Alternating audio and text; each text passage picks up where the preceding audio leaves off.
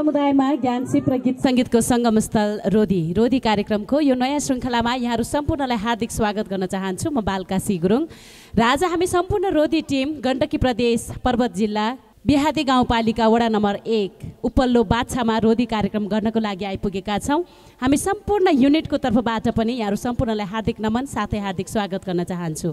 गण्डकी प्रदेश पर्वत जिल्ला बिहादी गाउँपालिका वडा नम्बर 1 उपल्लो बाछा निवासी स्वर्गीय बाबा कृष्ण बहादुर पर्जु तमु र स्वर्गीय आमा चनमती युज पर्जु तमुस्योको कोखबाट जन्मिएका 4 जना छोराहरू मध्ये जेठा छोरा होम बहादुर पर्जु तमु उहाँ अहिले नेपालमा रोधी कार्यक्रम गर्नकै निमित्त आफ्नो गाउँमा रोधी कार्यक्रम मार्फत आफ्नो गाउँलाई स्वदेश तथा विदेशमा चिनाउने हेतुले उहाँ यसै कार्यक्रमको लागि मात्रै भनेर आज बेलायतबाट आउनुभएको छ। उहाँ बेलायतमा हेलिङटन हेज लन्डनमा स्थायी बसोबास गर्दै आउनुभएका र उहाँको दम्पति नै आज रोधी कार्यक्रमको लागि मात्रै भनेर आफ्नो गाउँ आइपुग्नु भएको छ। उहाँहरू दुवैजनालाई हार्दिक आभार सहित हार्दिक स्वागत पनि गर्न चाहन्छु। यसै गरी जेठो छोरा र यसै गरी बुहारी हुनुहुन्छ जेठो छोरा surgeon staff surgeon Shri home Bahadur पर्जु तमु, जेठी बुहारी दिलसुबा बच्चु पर्जु तमु, यसै गरी माइला छोरा फली प्रसाद पर्जु तमु, यसै गरी श्रीमती लक्ष्मी युज पर्जु तमु, यसै गरी साइला छोराको रूपमा हुनुहुन्छ भानुभक्त पर्जु तमु, यसै गरी श्रीमती भीम कुमारी झम्रु तमु, यसै गरी कान्छा छोराको रूपमा हुनुहुन्छ सिङ्गापुर पुलिसका इन्सपेक्टर श्री नवीन पर्जु तमु, यसै गरी श्रीमती निताल होमै पर्जु तमुस्यो। यहाँहरू 4 जना छोरा बुहारीको तर्फबाट आफ्नो बाबा आमा स्वर्गीय बाबा कृष्ण बहादुर पर्जु तमु र आमा स्वर्गीय चनमती युज पर्जु तमुको स्मृतिमा उहाँले आफ्नो गाउँमा आएर रोधी कार्यक्रम सञ्चालन गर्नुभएको छ। हामीले स्मरण छ यसभन्दा अगाडि पनि उहाँले आफ्नो गुरुङ संस्कार संस्कृतिमा आधारित चलचित्र शिरमा रानी उहाँले निर्माण गरिसक्नु भएको छ। एकदमै सफल गीत रहेको थियो, एकदमै सफल चलचित्र बन्न सफल भएको थियो शिरमा रानी चलचित्र, हामी सबैलाई अवगत भएकै कुरा हो। आज यो ठाउँमा यसरी रोधी कार्यक्रम गरेर रोधी कार्यक्रमको मार्फत उहाँहरूले आफ्नो गाउँलाई स्वदेश तथा विदेशमा गीत सङ्गीतको माध्यमबाट कला साहित्यको माध्यमबाट गुरुङहरूको वेशभूषा भाषा संस्कृति साहित्यको माध्यमबाट स्वदेश तथा विदेशमा चिनाउने र यस ठाउँको सांस्कृतिक महत्त्व भौगोलिक महत्त्व प्राकृतिक महत्त्व सुन्दरता यसै गरी यहाँको धार्मिक र पौराणिक महत्त्वको बारेमा विदेशमा स्वदेशमा चिनाउने हेतुले र स्वदेश तथा विदेशी पर्यटकहरूलाई यो ठाउँसम्म ल्याइ पुर्याउनको निमित्त यहाँले उदाहरणीय भूमिका खेल्दै रोधी कार्यक्रम आज यो ठाउँसम्म ल्याउनको लागि महत्त्वपूर्ण भूमिका खेल्दै आउनु भएकोमा पुनः यो पर्जु परिवारलाई हृदयदेखि नै हार्दिक आभार प्रकट गर्न चाहन्छु।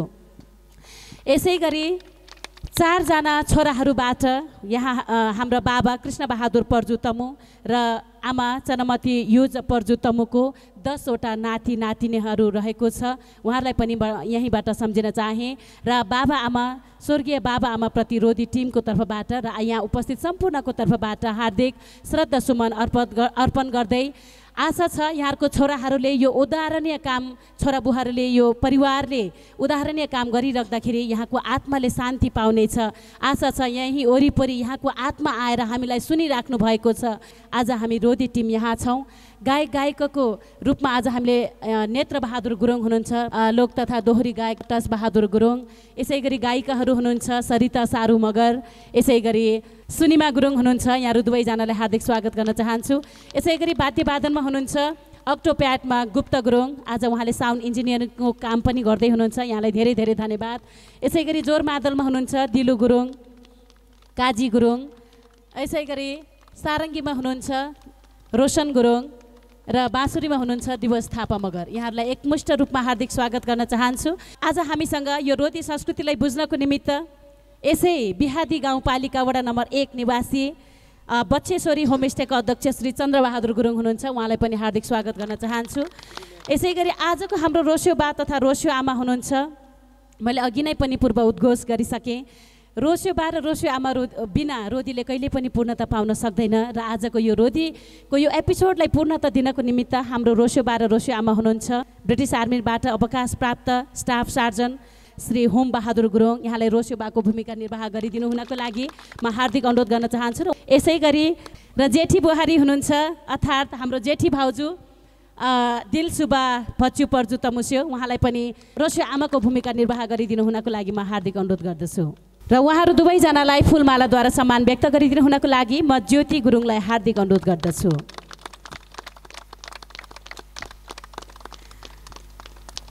असाध्यै भाग्यमानी परिवार भन्छु यो गाउँको यो पर्जु परिवार।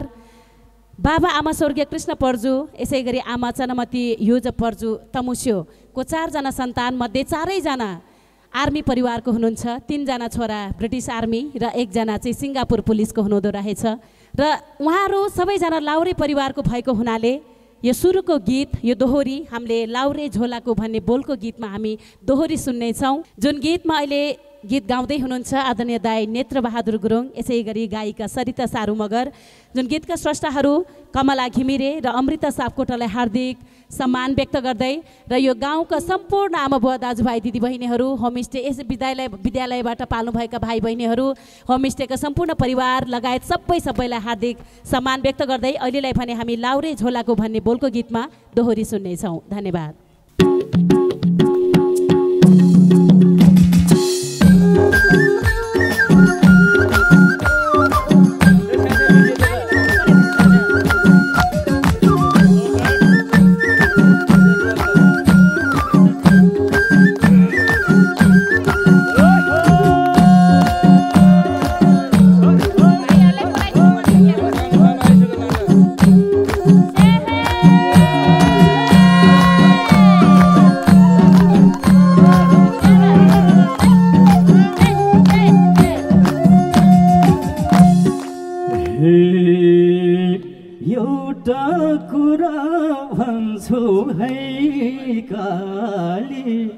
मनी छुट्टी आउँदैछु यसपालि लाउरे झोलाको आउँदा तिमीलाई ल्याइदिन्छु कसैले एउटै तोलाको एउटा कुरा भन्छु है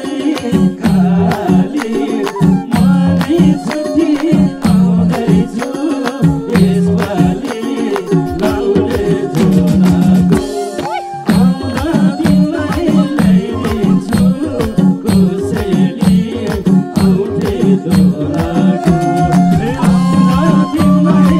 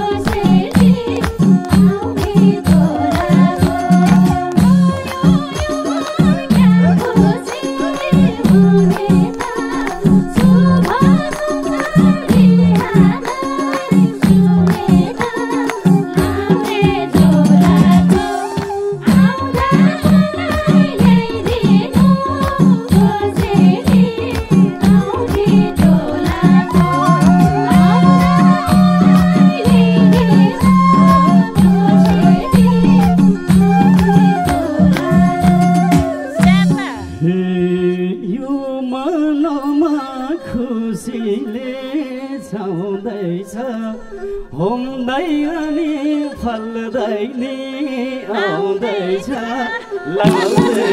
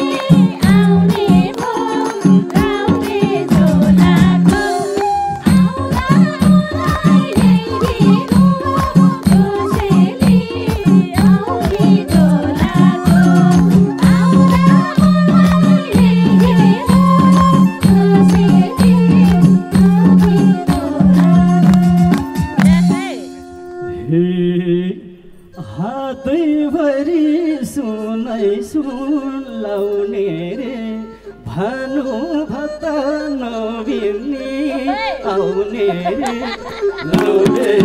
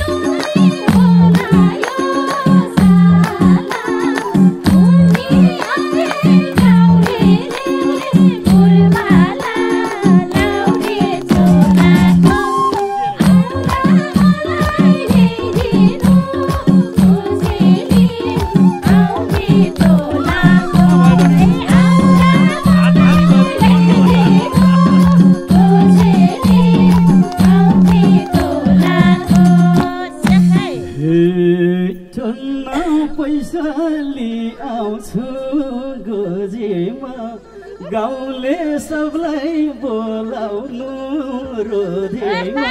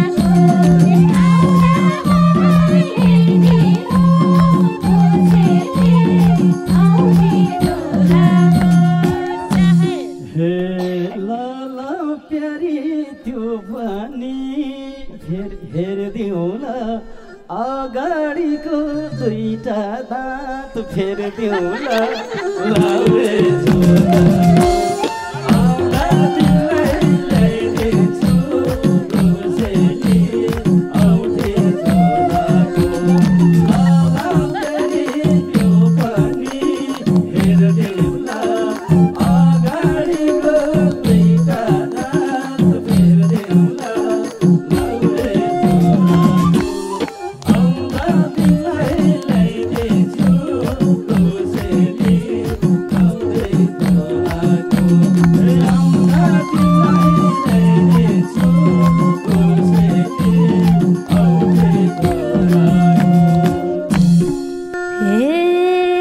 Oh,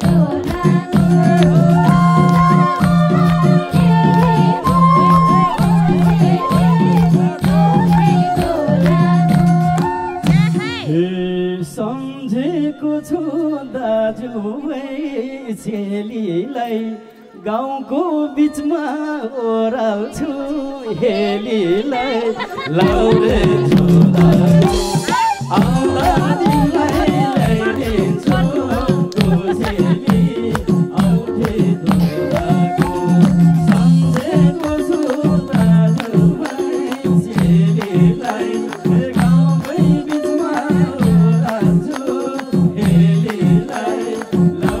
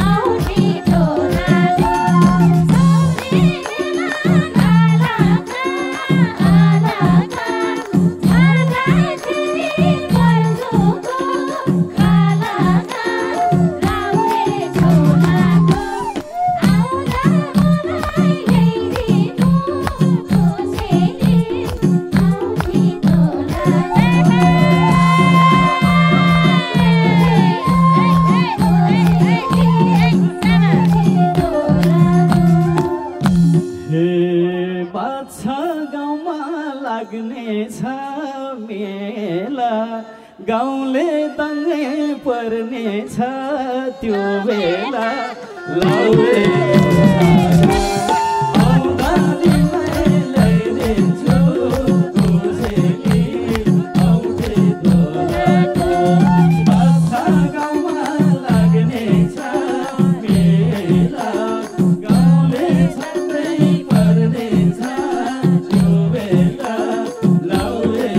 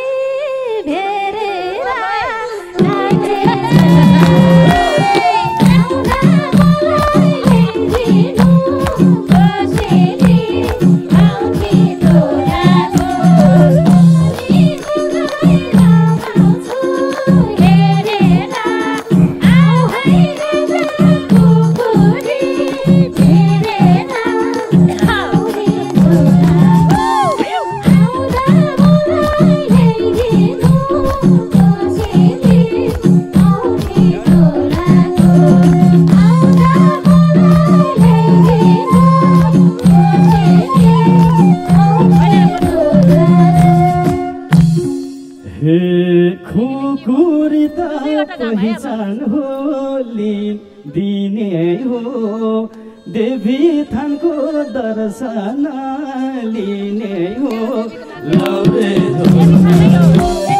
आउँदा तिमीलाई ल्याइदिन्छु खुसेली